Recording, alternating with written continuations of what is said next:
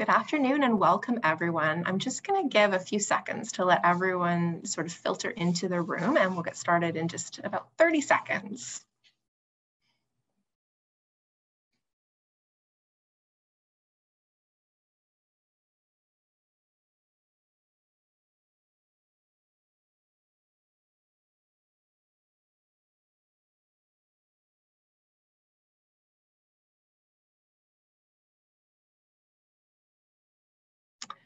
Okay, hopefully that's given enough time for people to get logged on, but I will just start with a few opening remarks.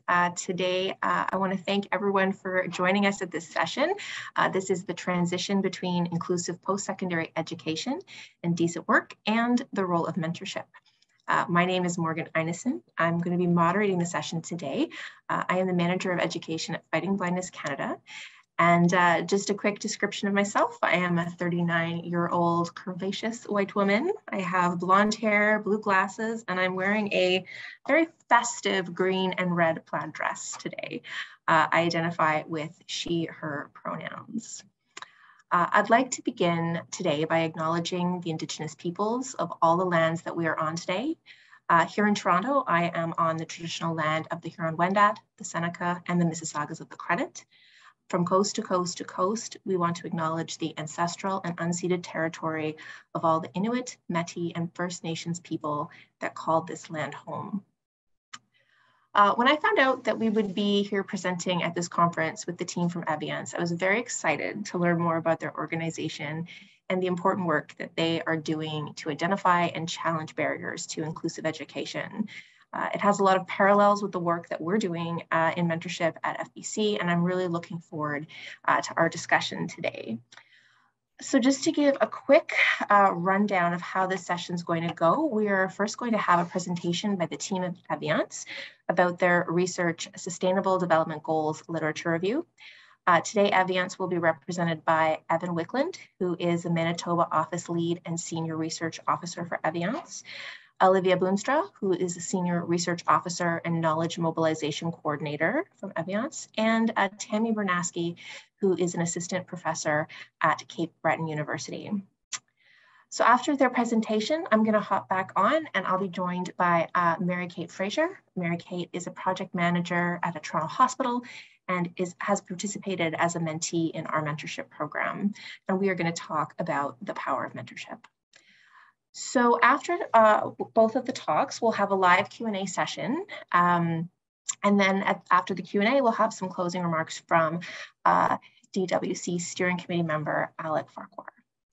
So we will have this live Q&A at the end. You can ask your questions then, or if while we're talking at any time in the presentation, you have questions you want to share, you can go ahead and type those into either the Q&A box or the chat on your Zoom window, and we will try to answer as many questions as we can at the end. During the Q&A session, you can also raise your hand and we can unmute you as well. So we'll cover that again at the time. Okay, so I think that's it for me and for now anyway, and I'm going to turn it over to the team from Eviance for their presentation now. Okay, welcome to everyone watching and in attendance. My name is Evan Wicklund. I am presenting today with Dr. Tammy Bernasky and Olivia Boonstra. Contributors to this project also include Mylika Jigel and Sibel Sack. Today we will be speaking about a partnership project called Sustainable Development Goals, a literature review, exploring the transition between inclusive post-secondary education and decent work. First, just a little bit about this project to get us started. In 2022, Eviance undertook this literature review for this overall project.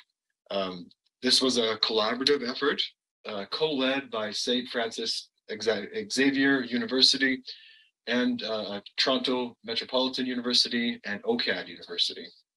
So there are 5 overarching areas that we will briefly touch upon today. First, we will provide information about the overall themes and demographics, and then we will look at what the literature had to say about positive and negative experiences that people with disabilities have in inclusive post-secondary education and decent work. In particular, we've emphasized on the transition between inclusive post-secondary and experiences of employment. Okay, now I'm going to turn it over to Dr. Tammy Bernasky to talk a little bit about inclusive post-secondary education. Thank you, Evan. So in our review, we looked at the kinds of barriers that students with disabilities face when trying to access post-secondary education. The review found a number of themes and issues related to barriers. There were social, attitudinal, environmental, technical barriers that can lead to lower completion rates for students with disabilities. So while there are more students with disabilities accessing education, because of these barriers, there are fewer students actually completing university and higher education studies. In terms of accommodations ranged from the accommodations required in the classroom, of course, so things like extra time on exams, stuff like that. Also accommodations around co-op placement, lab work, field work, and work placements. There are complex structures in place that are really driven by the medical model that Evan just mentioned, in terms of requiring medical documentation to seek for students seeking accommodations. And so that medical model really drives the accommodation process. In terms of seeking supports, students with disabilities were reluctant to seek supports for a number of reasons. Many of them are overwhelmed by that complex process I just mentioned. Others are worried about the perception that faculty, staff, and other students might have if they find out that the student has an accommodation. There are issues around misconceptions that students with disabilities who have accommodations are at an advantage or have undue advantages because of those accommodations. They also sometimes spoke about wanting to do it on their own. So they want to be able to go through university and not have to rely upon accommodations to do that. There are misconceptions among students with disabilities, students without disabilities, faculty, and staff. So those misconceptions are really quite problematic in terms of the assumption that students with disabilities who have accommodations are getting accommodations that put them at an advantage over other students. Also, there are barriers around accessing funding. So there's a lot of gatekeeping that happens when students try to access additional funding. So sometimes students may require more time to finish their degrees, so they need more accommodations and more time to finish those degrees, but they also need more funding. And so if there's gatekeeping in place, that means that there's also that medical process is in place for students trying to seek those funding opportunities. One of the barriers that also exist for students with disabilities that's also very much underrepresented in the literature is the issue of violence. So students with disabilities are disproportionately impacted by trauma and violence in post-secondary education, but the research in this area is currently limited. So in terms of creating an inclusive post-secondary education experience, we saw with COVID-19 that many of the online learning experiences, many of the learning experiences shifted to online. And so we know that there are barriers for many students when it comes to technology. Some students may not have access to it, or they can't afford it, or maybe they live in a rural area and the internet is not good enough to be accessing schooling online. However, at the same time, the pandemic did show us, though, that there are really good possibilities for online learning, and it actually does remove barriers in other ways for students with disabilities. So perhaps they can't come to campus, but being able to access it virtually makes that space more inclusive for them. Student advocacy was another theme that kind of popped out in the literature review. And so creating a sense of purpose and opportunities for the relationship building among diverse stakeholders was really a theme that emerged. Universal design for learning creates more inclusive and accessible learning spaces. But there are challenges around implementing universal design for learning, particularly the siloed nature of academic institutions, which can create barriers to implementation. And so sometimes different departments will have ideas about who's responsible for universal design for learning, and that can create barriers. To create that more inclusive space, you really do need to create an inclusive culture where disability is welcomed. That's a really important part of creating inclusive spaces. streamlined processes would help students in qualifying for support. So sometimes those processes are complex and different departments don't talk to each other, so it makes it really complicated. So if those processes be streamlined, it would certainly make things easier for students. Training is needed for faculty and staff about disabilities in general and also about accommodations and what that means. And then more collaboration is needed between faculty, staff, and students so that there's a better understanding amongst everybody in post-secondary education settings about what it means to create an inclusive and accessible learning environment. Thank you, Tammy. We'll now move on to meaningful employment, and we'll be looking at the challenges and possibilities for decent employment. Okay, in general, many graduates feel, when we look at the areas for improvement, many graduates with disabilities feel that they do not receive adequate supports while attending post-secondary education to prepare them for work upon graduation and anticipate that they will not be competitive in the job market right off the bat.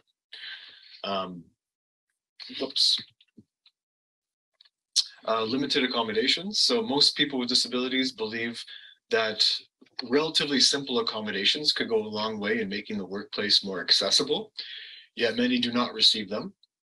And there are many issues with this, of course. One of the findings was that employees had fewer opportunities for advancement in their roles and had less professional training. Issues of disclosure was a big one in the literature. So many people, graduates who move into the workspace with disabilities do not feel comfortable asking for accommodations from their employers.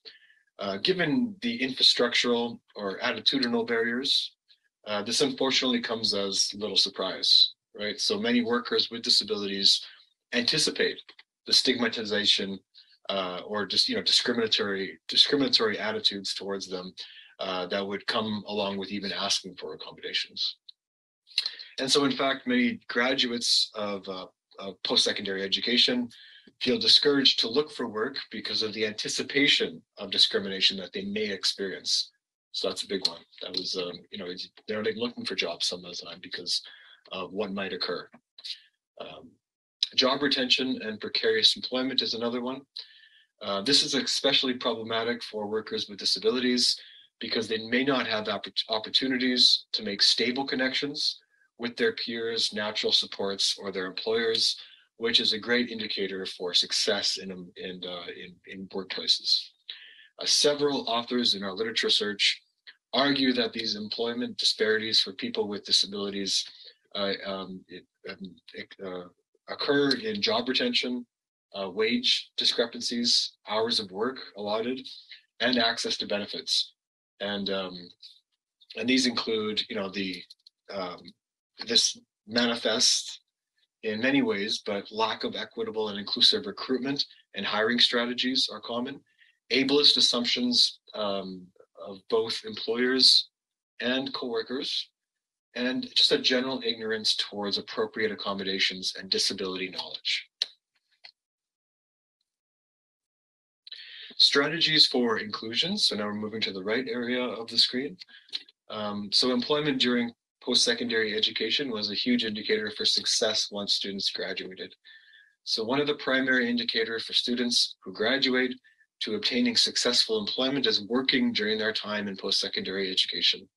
Paid employment during school is such a strong predictor of employment outcomes that students with disabilities that work are more than twice as likely to find paid employment after graduation, which increases if they work in the last couple of years of their schooling as well. There are many reasons for this, but in drawing from the literature, developing this work experience allows students to develop a positive disability identity. It allows them to explore job options, different job career aspirations, and even provides them with the opportunity to build relationships with their employers and their colleagues. Individualistic and holistic practices are also one as a strategy for inclusion in the workplace. So this is another indicator for success. Career supports and services that people with disabilities receive should be ongoing and sustainable. They should be individualized to the needs of each person, and they should address several aspects in someone's life. So this may include not only career services, but also some things like access to public transportation to work, to and from work, help with obtaining assistive technologies, and help with obtaining mental health supports as well. Apologies.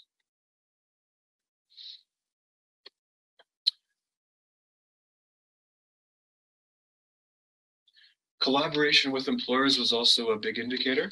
So as we saw with post-secondary education, drawing off of Tammy's section, collaboration is also huge. So several authors pointed out that it is important for employers to be receptive, open-minded, and willing to collaborate with employees with disabilities, and have a general overall knowledge of disability, and if possible, implement policies which are inclusive and disability positive, where people with disabilities are not only, the space is not only available to them, but they are welcomed and acknowledged for their skills that they bring to the workplace. Okay, well, I'll throw this to Olivia Boonstra, and Olivia will be talking about the transition from school to work. Thank you, Evan, and thank you, Tammy. So to continue that, I think, as has been noted by both presenters already, systemic issues have been very difficult to deal with and have persisted for decades. So we're looking at things like inaccessible transportation, lack of affordable and accessible housing, food insecurity, and discrimination were all noted as systemic issues affecting transition planning and employment access. There's also a big issue with income caps on support, which can force workers into precarious working conditions, limit employment options and opportunities, and give disabled workers very little agency over their lives. The literature also has a focus on the deficit model. So a great deal of the literature in the transition space focused on students and workers with intellectual and developmental disabilities. And this focus is important as people with intellectual and/or developmental disabilities tend to have worse employment outcomes. However, the research is often stigmatizing, even in recent publications, and often considers IDD from a deficit or medical model. There's also a lack of adult services and support. A lot of services and accommodations end after high school, and many employers cannot or will not accommodate workers to the same level that they may have received before. There's not any government-provided adult services in a lot of cases, which means that the gap is often filled by private transition programs that lack transparency about their effectiveness and can be very expensive. There's also some issues with intersectional programming. Many transition programs tend to be predicated on white middle-class values, and very little research in this area considers the intersecting identities of people with disabilities, which is then reflected in programming. So for example, many programs focus on students or workers living alone or away from their family, but this is not the norm in a lot of cultures. Finally, there's some issues with resources and funding. Transition support can be quite expensive, and this expense is often taken on by disabled workers. The programs themselves are expensive and often do not guarantee employment, and employers often can't or won't commit to accommodations or assistive technology if they see it as too expensive. So funds and resources need to be allocated appropriately for transition. So some promising things we found in the literature in improving transition from school to work were things like mentorship programs or mentorship elements of programs that help students navigate transition, and the biggest thing they do is they really help with networking, which leads to less time job searching. As has been mentioned, I think by both presenters already, collaboration is really important, especially among service providers and people with disabilities when transition planning and during the transition to create a more accessible system. Programs that are more collaborative can provide more agency and can reduce some of the structural and bureaucratic burdens that come with the siloed approach to post-secondary education. Universal design in programming, just as in learning, is extremely important. Many students with and without disabilities struggle with transition from school to work, and programming open to everyone can be more inclusive and accessible, and means that students don't have to disclose their disability in order to get support. Similarly, as has been mentioned, holistic wraparound services for students and families navigating transition. So this includes ensuring that workers and students have access to transportation, communication tools, housing, and food. And again, more paid opportunities for work, especially early in life, can really help attain future success in long-term employment. Intersectional service provision is extremely important, and programming needs to consider the diverse needs and identities of people with disabilities. And it's important that intersectional research continues and that the researchers involved in this research better reflect the communities that they're working with. And finally, employers need to be committed to changing policies and practices to ensure that all employees with disabilities have a supportive and accessible environment. So just to wrap up, we do have a couple of recommendations as they pertain to changes in inclusive research and changes to policy. So we do recommend, just given our literature review, that, that there should be more research utilizing social model, human rights models, and from an intersectional perspective that really does illuminate and amplify the voices of and perspectives of students and workers with disabilities. And just to really push that idea of lived experience being central. And inclusive case studies that sort of ties into that entire idea of less focus on the medical or psychiatric models of disability, and far more on an equitable approach to disability. And that includes more research addressing neurodiversity, and also drawing on existing literature and community organizations. So less of perhaps an academic approach, and more looking into the gray literature and literature really on inclusive approaches to work and schooling. Changes to policy. We recommend the removal of income caps on benefits and support. We recommend creating policies that inform inclusive design in post-secondary education, more accessible and collaborative transition services or post-secondary education options. So that idea of collaboration was paramount in our review, and change to policies that rely on diagnosis in order to receive supports or benefits in post-secondary education and the workforce and the workplace. So moving from that diagnostic model, the medical model, into more of an equitable, inclusive approach. We thank you very much for attending this session. If you would like any more information about the SDG project, it's very much ongoing. And we have many other projects as well that are ongoing. So please email us at info@eviance.ca and see our website at eviance.ca. Thank you very much for taking the time, and we look forward to your questions.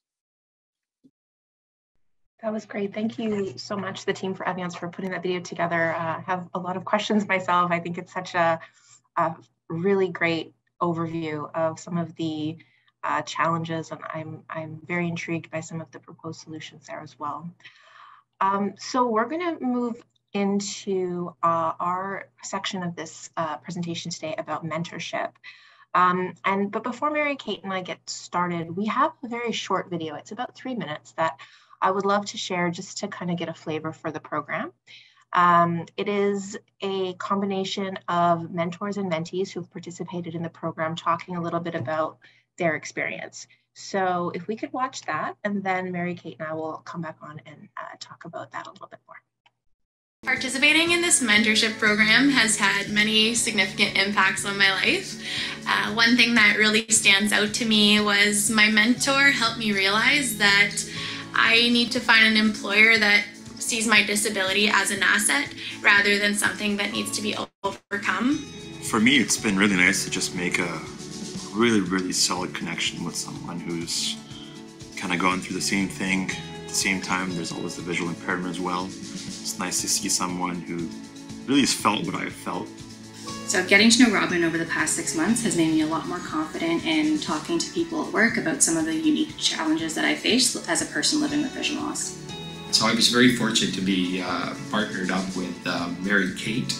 And Mary Kate's an exceptionally bright and I think gifted young professional.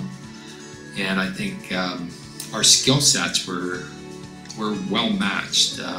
We think very differently, but the direction that she wanted to go and the things that Mary Kate wants to do align very much with my own sort of passions. What's unique about Fighting Blindness Canada's mentorship program from other programs that I've gone through in the past is you're paired with someone with a visual impairment, and I think that ultimately just breaks so many barriers down in the conversation. You have so many opportunities to just talk freely, deal with different things, and sometimes somebody like myself might see a certain situation differently than someone with vision would. I think seeing Hamid's journey through his eyes really made me reflect on my journey, particularly with the eye disease, and it gave me a greater appreciation for what I had accomplished in the last number of years. I think mentorship is important because I don't think there's anything else that can replace that one-to-one connection that you have with your mentor or your mentee.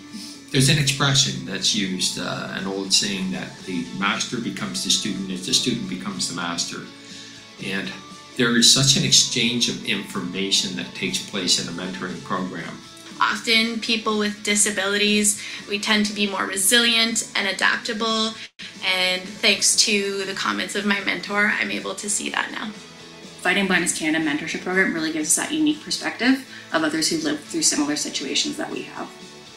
I can't think of anybody that would not get something very profound out of this experience. If you approach it with a real open-mindedness and an open-heartedness, then you're going to get way more out of it than the time you put in.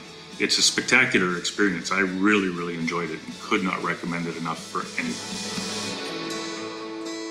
To learn more about the Fighting Blindness Canada mentorship program, please visit us online at fightingblindness.ca. I was just saying to welcome you, Mary Kate. Thanks for joining me today for this part of the presentation to talk about mentorship. We saw a little peek of you in that video there. I thought we could just maybe start off by giving a very brief introduction of who we are. Would you like to go first? Sure, absolutely. Hi, everyone. My name is Mary Kate Fraser. I'm from Toronto. I'm from Toronto originally. I went to school at Carleton University, so I lived in Ottawa for 4 years before returning home. And shortly after returning home, I started working in the hospital sector in the GTA. So I've been working in healthcare now for 7 years, and right now I'm a project manager. I work mostly focuses in hospital infrastructure projects in Toronto and Mississauga. And the reason I got involved with Fighting Blindness Canada is that at 20 years old, I was diagnosed with a condition called retinitis pigmentosa. So I had worn glasses since about the age of 6, and I always remember struggling to see at night. But actually, when I was 20 years old, they were able to actually pick up the condition on an eye exam. And so for those on the call who aren't aware, retinitis pigmentosa, or called RP for short, is a genetic eye condition. It starts typically diagnosed in adolescence and early childhood, and it starts with it's progressive vision loss that starts from the periphery and works its way inwards. So if you've ever seen an image or a cross section of the retina, there's this layer in the retina called the photoreceptors, and there's rods and cones, and retinitis pigmentosa impacts the rods first. So those are responsible for peripheral vision and low light and night vision, and then it slowly moves towards the center and starts affecting cones or the central vision. So that was 10 years ago when I got diagnosed, and right now at age 30, I have about 20 degrees of central vision, so I can read, I can see faces, I can make out fine details pretty well, but I struggle to navigate, especially in low light conditions or at nighttime. But so far have kept most of my central vision. So yeah, and Morgan, am I handing it over to you for your introduction? All right, yeah, thank you. So as mentioned at the beginning, my name is Morgan, and I am the manager of education at FBC. So at its core, FBC raises funds for vision research, but we also run educational programs that are specifically designed for people who are living with vision health conditions. And I have the wonderful job of helping provide those resources through webinars, our youth program, online content, and health information. I think it's important for me to note at the beginning, I do not have vision loss, but I do have other disabilities. So I bring my lived experience to all of the work that I've done within the disability community over the past 15 plus years. And I have a master's degree in critical disability studies from York University. So Mary Kate, getting into sort of your involvement, can you talk a little bit about how you did sort of touch on this, how you first got involved with Fighting Blindness Canada, but maybe subsequently the Young Leaders program specifically? Sure. So once I got diagnosed, I started researching into the programs and the organizations in Toronto that fund vision research, which is how I found out about FBC. And then in 2018, I actually went to the first Vision Quest in Toronto, now called Viewpoint.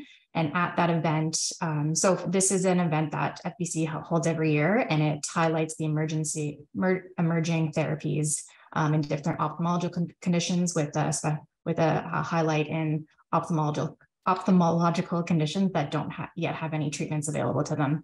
So I went to this event in 2018 and I met Anne Morrison there. She's the director of philanthropy at FBC, and her son actually has the same condition that I do. So she convinced me to join the Young Leaders Summit in 2019 in Toronto. And so a year later, I attended that summit and I met about 40 other young people aged 15 to 30 who also had vision loss. And my sister also had the same condition that I do. But aside from my sister, this was the first time in my life that I had met anyone else who had vision loss, young or an older person with vision loss. So it was just such a refreshing experience to walk into the room and not have to explain myself for one of the first times in my entire life why I might not be able to see things or why I might be walking a bit slower, bumping into things. So that was a really refreshing experience. And then, of course, that was in 2019, and I was all excited to go to the next one. But of course, the pandemic hit, and so for 2 years, there was Young Leaders events online, formally and informally. And then happy to say that in 2022, this year, recently in October, we had our in-person event in Toronto again. And then, of course, Morgan reached out a couple of years ago about this mentorship program stemming from the Young Leaders program, which I happily took.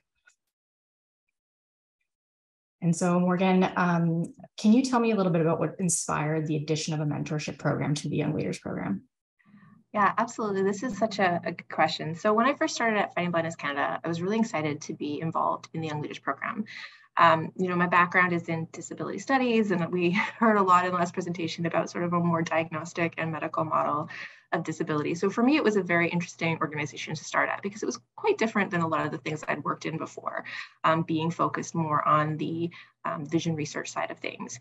But what I've always tried to do here is to make sure that people have the information they need to make the best informed choices about their healthcare, whatever that means for them. And I really loved working with this Young Leaders program because it was comprised of a lot of really wonderful young people, just like Mary Kate, who may not have had the experience of being with other people their age who have vision loss before. So this program is not really about, having workshops about resumes or interview skills, but by really connecting young people together with professionals in a variety of fields to sort of discuss the joys and challenges of the workforce and life in general. The program is developed in participation with young people with disabilities, particularly vision loss. And it's a great program. And we had these great summits, as Mary Kate mentioned, but I still felt like there was a little bit something missing. We'd meet 1 or 2 times a year, but then there'd be these big gaps between the time that we'd met. And then when COVID hit, we had to make a lot of changes to our program and move that online. And that was the perfect opportunity to pilot this mentorship program that could offer our young community members the sustained supportive relationship over the course of a year at quite a difficult time. And so for us, we kind of defining mentorship as this deliberate relationship in which both mentor and mentee share experiences, have mutual growth, and aim to further their personal and professional development of the mentee. But what we found is it also had the same effect on the mentors as well. There are a lot of studies that talk about the power of mentorship and its significance. And unfortunately, I can't go into a lot of detail today. But, you know, research has demonstrated, like, you know, I think it was reflected in what Eviance was talking about, you know, students that have mentors generally perform better in their programs and after they get out of school. There was one study that talked about graduate students. They're much more likely to be satisfied with their programs, to be involved in professional organizations, and have a stronger sense of professional identity.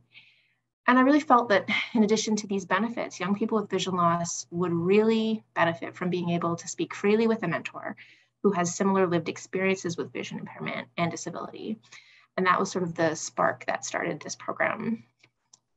So Mary Kate, when you first heard of the mentorship program, when I reached out to you, what were your sort of thoughts? Did you have any particular expectations or goals kind of coming into that program?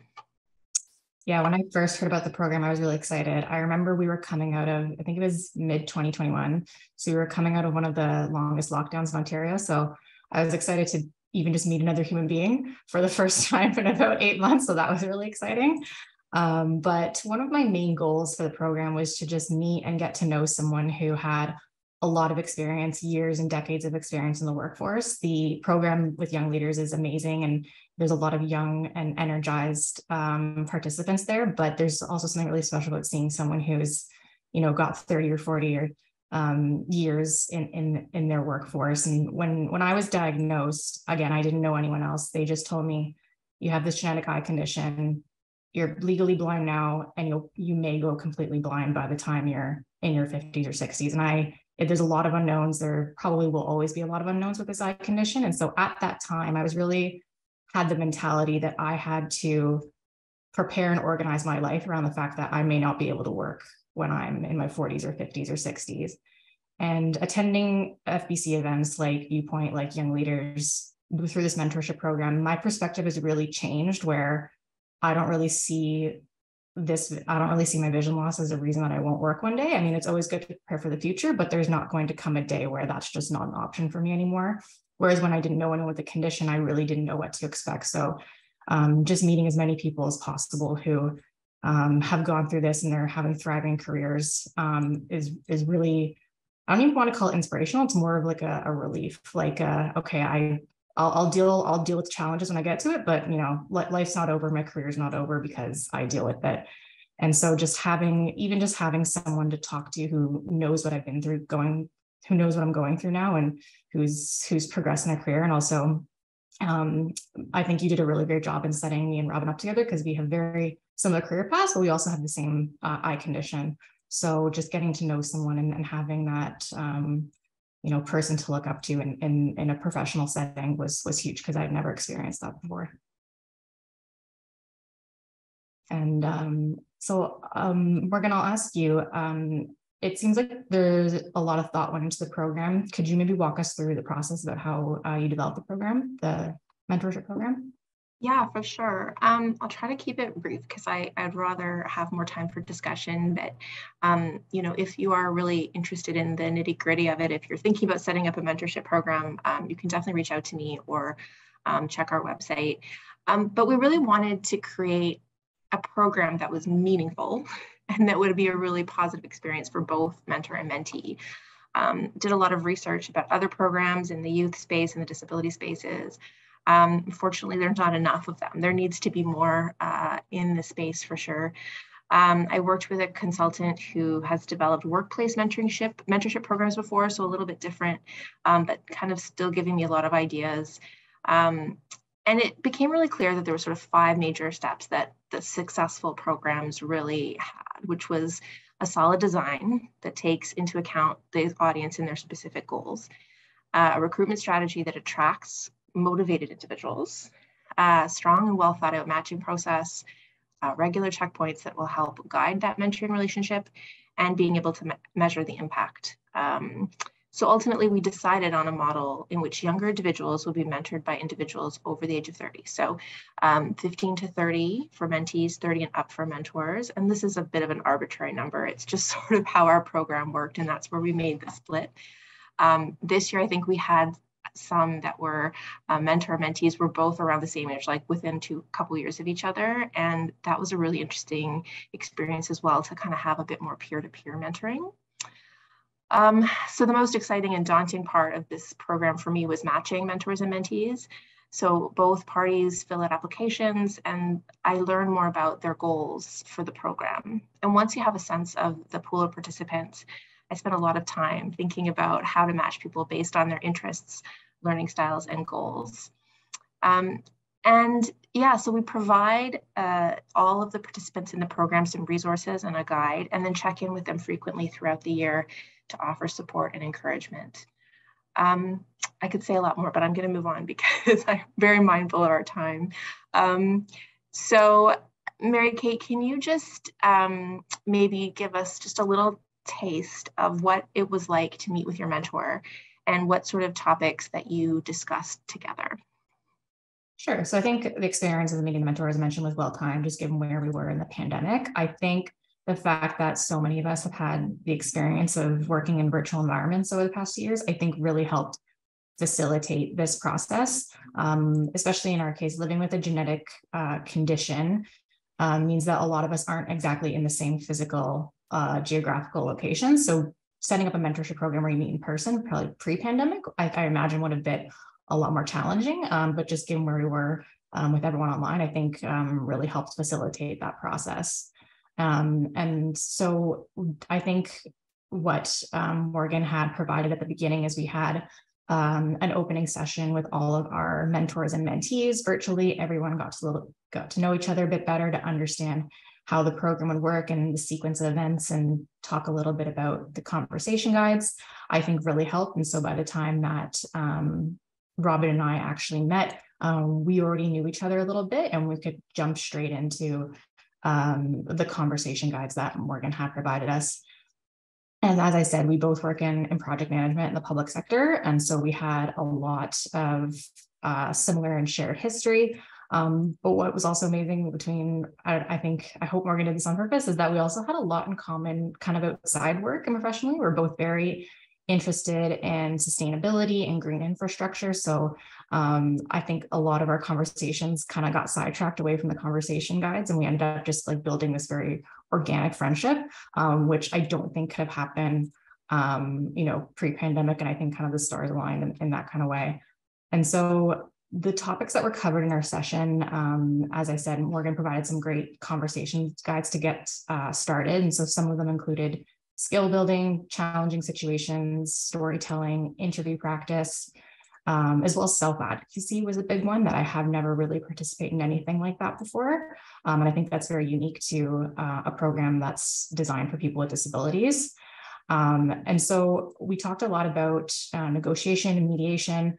Robin and I are both also very similar in that we both love formal training. And so we talked a lot about different courses we can take and different courses available in Toronto. And I actually just earlier this month passed my project management professional, my PMP exam. So that was one that we talked about, which actually came to fruition very recently.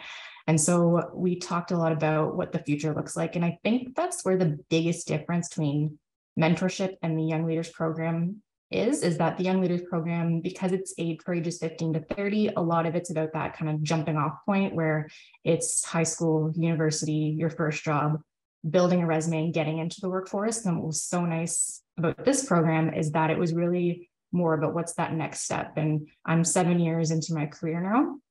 So Rob and I were a little bit talking about kind of growing in our career and promotions and what does the next level of leadership look like. So it's a little bit more of an advanced conversation than say more of a broad career oriented session that might be with a broader age range. And so, and sorry to interrupt, Mary Kate, I'm just very mindful of time. And okay. You've done a really great job of like describing the impact that this relationship has had on you.